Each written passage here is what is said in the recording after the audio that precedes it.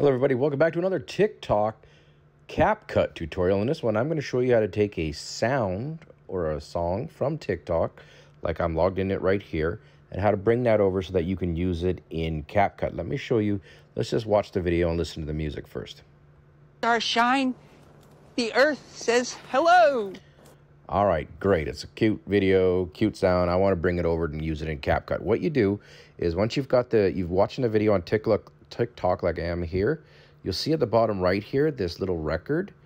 Click on that, and then you've got a few options. One is to use sound. Use this sound. You do that if you want to go and make a video just live right now.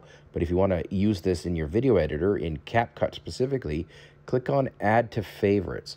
Once you do that, you can now log out of this and now log into CapCut. So let's find CapCut. Here it is.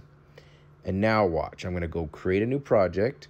I'm going to go with videos, and let's just go ahead and use... Here, I got a 5-second video of some puppy dogs playing. Give him kisses. So this is a 5-second video of my dogs playing, but I want to go and add that sound in. So I'm going to I'm just going to click on audio here. There it is. And then I'm going to click on sounds, and now watch. You're going to see this sound here, original sound. You'll see that it has the down arrow, and that means if I click on that, which I'll do.